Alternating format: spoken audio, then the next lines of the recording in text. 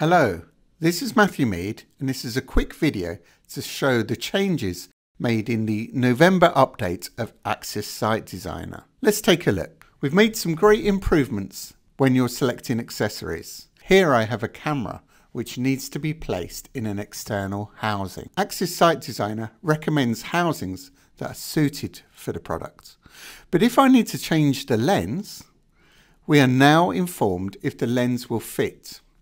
And this works in the reverse order as well. If I have a camera and a lens and then select a housing, I will also be informed if it is compatible. Here is another example where I have selected an audio interface to go with a camera. And I am now informed that I need an additional accessory, which is a midspan to power the unit. These great improvements eliminate mistakes and make you more efficient when designing your solution. We have also added a new filter. You can now filter the camera portfolio for cameras that have deep learning processing units or machine learning processing units. This can be really useful when finding a camera to support a specific ACAP.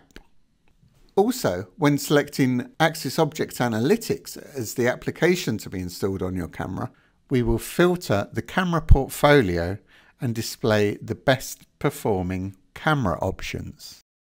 We've also improved the scenarios and Zipstream. Here you can now select the minimum frame rate when using dynamic frame rate. When there is no movement, this is the frame rate the camera will drop to save storage. The final element to highlight is that we now display the floor plan within the lens view. This gives you the ability to really understand what the camera will be seeing on your site. I hope this video has explained the new changes within Axis Site Designer. Thank you for watching.